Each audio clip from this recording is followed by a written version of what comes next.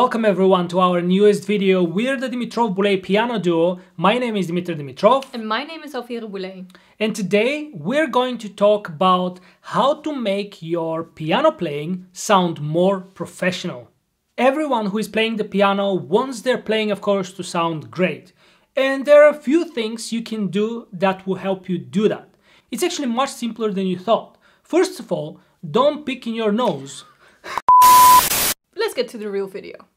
So let's talk today about how to make your playing sound more professional. And when I ask my students, when we ask our students what sounds professional in your ears, they pretty much always come up with the same answer, and that is fast playing. So in students' eyes, professional playing is somebody who can play really, really fast. And there is just so much beyond playing fast. Playing fast is merely one of the many factors that makes your playing sound more professional. Today we're gonna discuss a few factors that you can work on to make your playing sound more professional. And the experience we've had so far, we never actually had an exception. People who tried to play fast because of wanting to look more professional, usually always, without any exception, they're the ones who end up playing the worst, the most unprofessional. So don't force that. Let that come as a result of the tips we're going to give you today. Now let's begin with our first idea, with our first point for today. What's going to make your playing look and sound much more professional?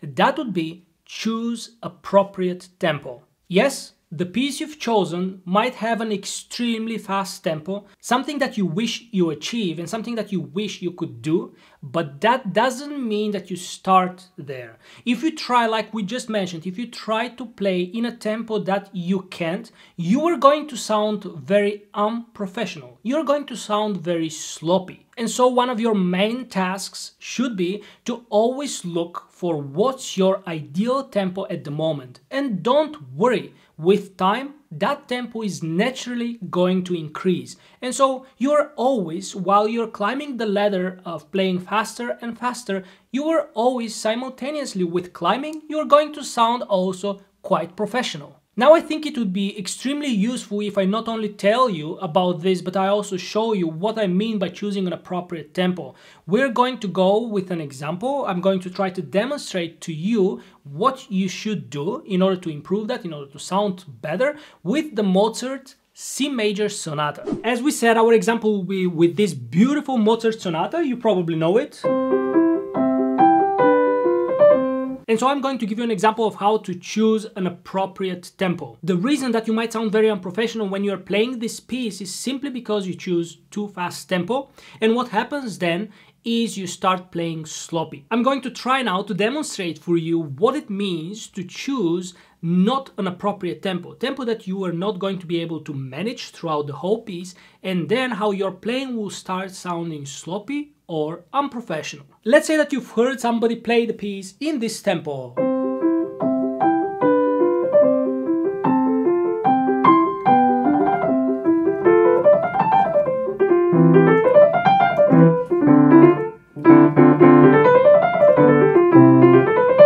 Now this, of course, I'm exaggerating everything, different things, or maybe things happen even worse than I'm showing. It doesn't matter, you get my point. One thing that can happen is that you reach a difficult passage and suddenly you start playing wrong notes. And then also what can happen is you slow down and speed up all the time, like this.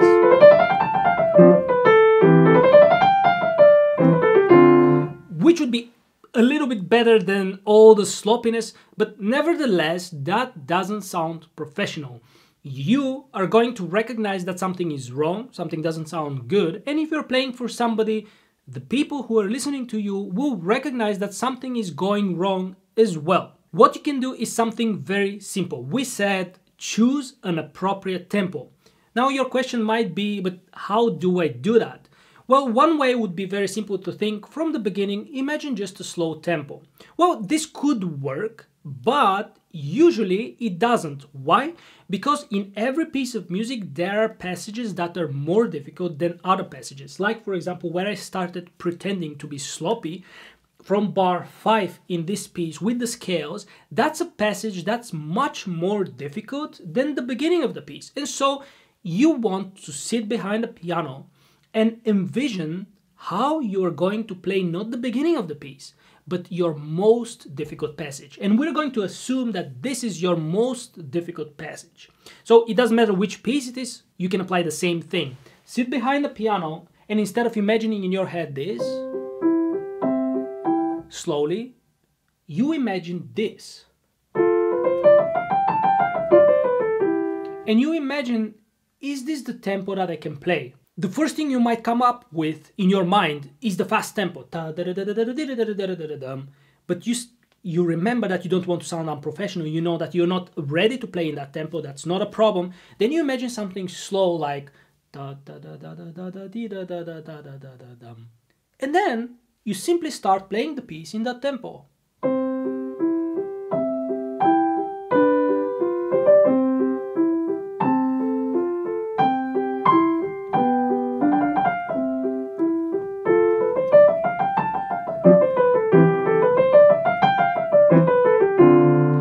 And when you come to this passage that initially was,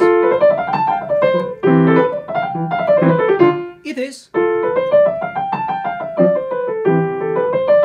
and you're much more aware of what you're doing, you're playing much less sloppy, maybe even perfect, that is going to sound professional. And no, it doesn't matter that your tempo isn't as quick as you want it to be. Like we said in the video, that's going to increase over time.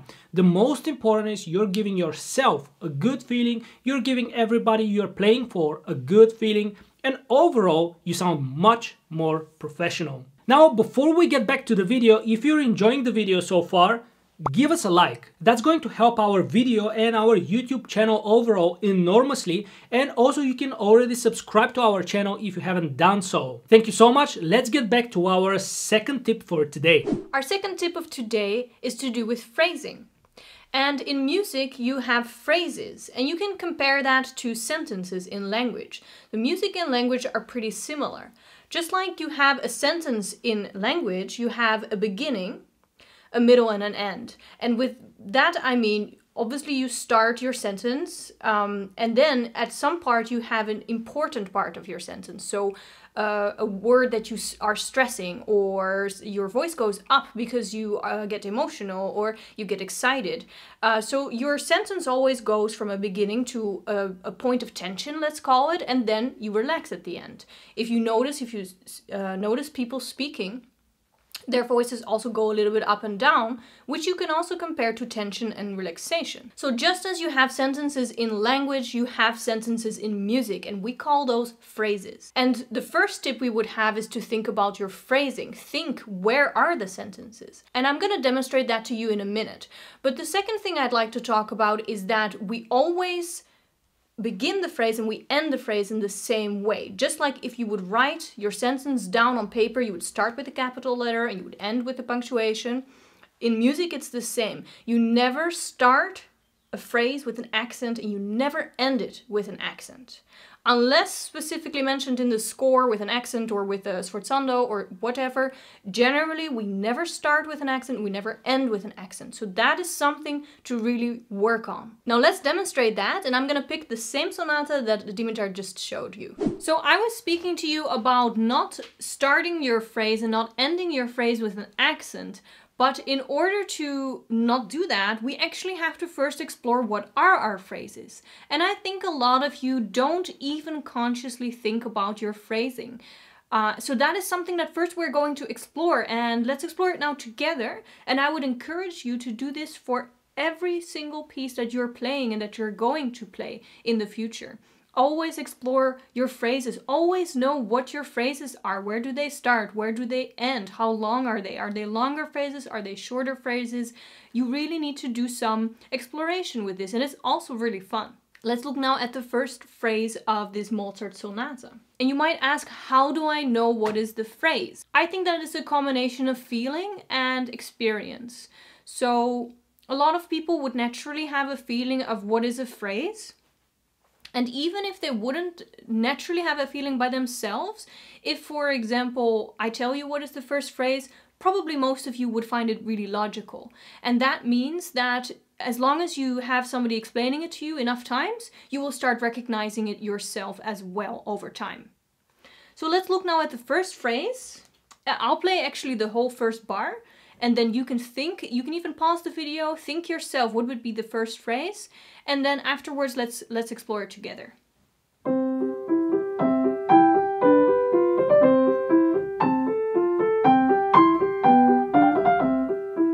I apologize, I said the first bar, of course I meant the whole first system. I just played the whole first system for you, and I'm very curious to see if you actually pause the video, if you actually tried yourself to see what is the first phrase, what is our first sentence of music, and let's look at it now together. So the first phrase of this piece would be... That's the first phrase. So it has a beginning, it has a middle, and it has an end. So this is the beginning, obviously. I would say this is the middle. This is where the tension goes. This is where the attention also goes. And that's the ending. That's the ending of your phrase. And then immediately let's see what the second phrase is. This is the beginning of the second phrase. It starts somewhere higher. It's calling attention to it. And it ends pretty much in the same way as the first phrase did.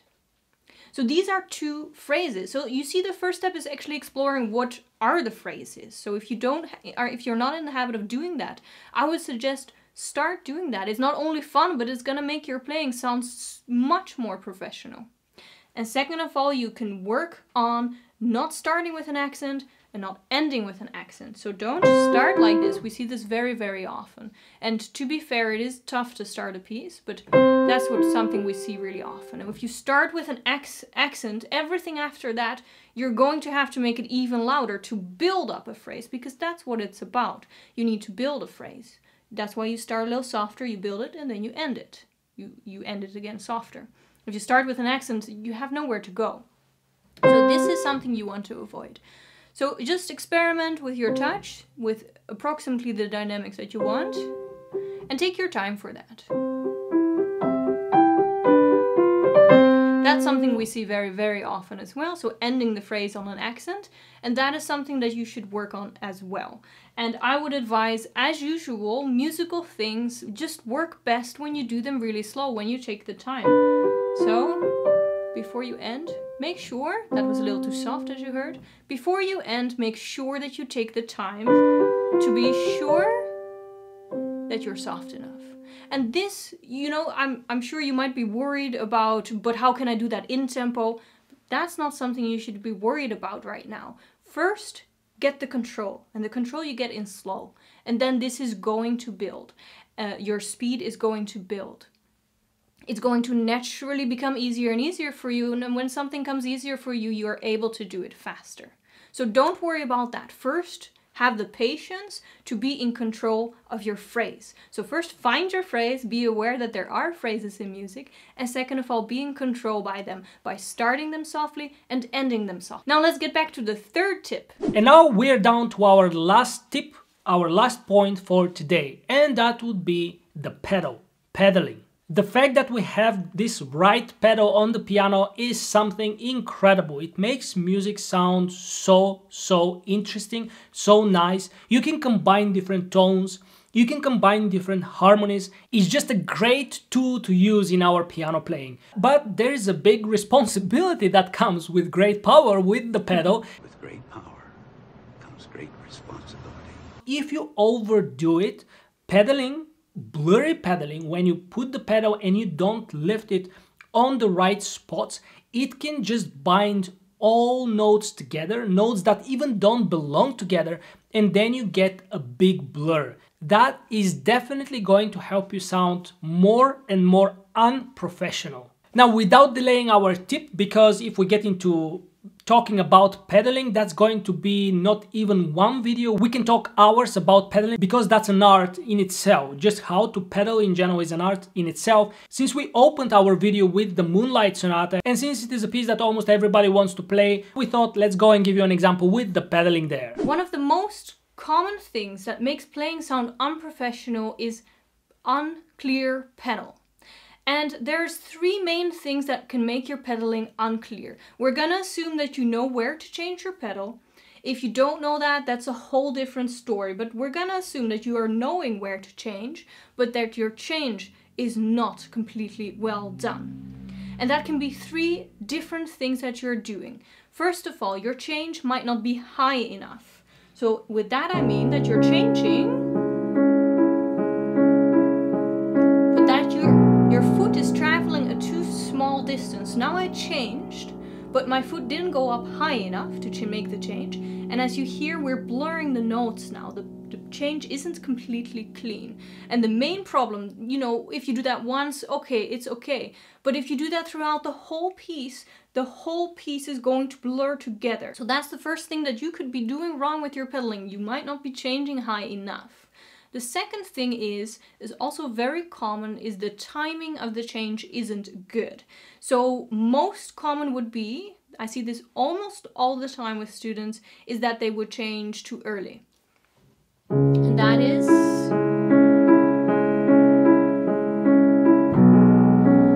it's actually difficult to do when you already played a lifetime of correct pedaling, but you could either get a little gap in that way, or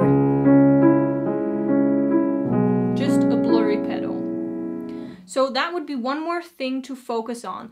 And both these things, by the way, you can practice doing correctly in only one way, and that would be to take enough time. The way that I practiced it actually to have a real good pedal change is simply to take the time, to take slow, and even to look at my foot to see if I'm doing the correct timing and if I'm lifting high enough. So taking the time, even looking at your foot, would be really essential to practicing to have proper pedal. And the last thing, the third thing that you could be doing wrong to make your pedal sound unclear would be to not give your change enough time. And with that I mean that different changes need different time to clear up.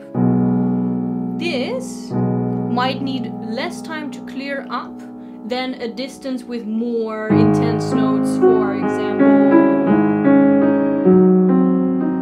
This one, for example, might need more time to clear up.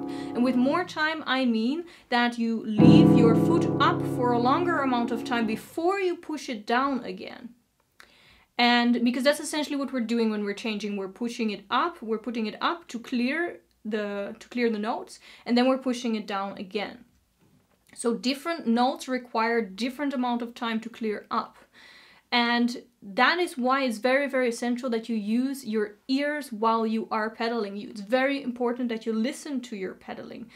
And again, that can only be achieved in slow tempo. So those are the three things that you could do to be improving your pedaling, and let's get back to the video now. Now, if you haven't done so till now, we would ask from you to like our video if of course you enjoyed it, and to subscribe to our channel.